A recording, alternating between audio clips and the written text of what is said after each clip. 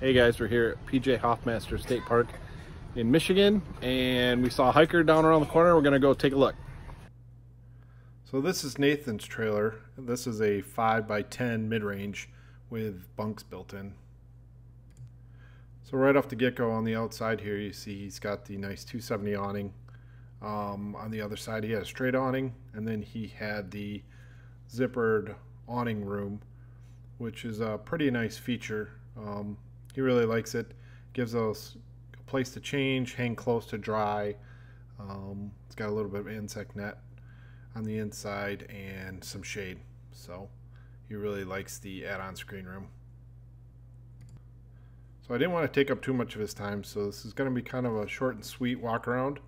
But this will just help you get a few more ideas out there for fellow hiker owners or someone interested in purchasing a hiker, and give you a look at what the bunk beds would look like, which is pretty cool. You know, but we got the cabinetry kit with the pull-out dealio.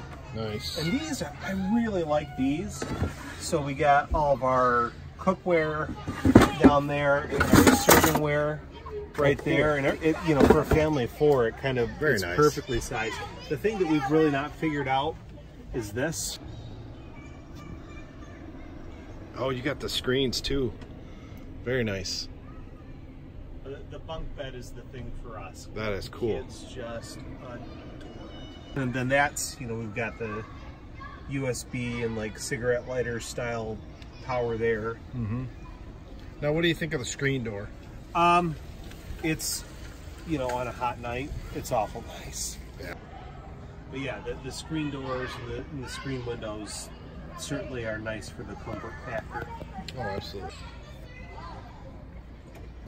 The really nice thing about this is it's big enough that like all the ground cloth and the screen room and the stakes and all the tools, everything will pack and the into extra awnings, everything fits in here, and then you open that up without getting anything into anything else, and again you can just leave it there. Sure.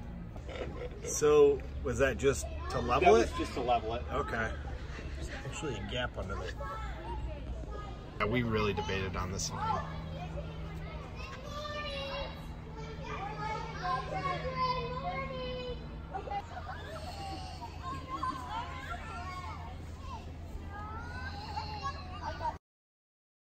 So what do you guys think? Do you like the bunk beds? How about the screened room? Or the big 270 awning on this one? And being a little bit longer trailer, it gets that extra space in there. Let's discuss. We'll talk about it in the comments. Like, share, and subscribe. We'll see you next time.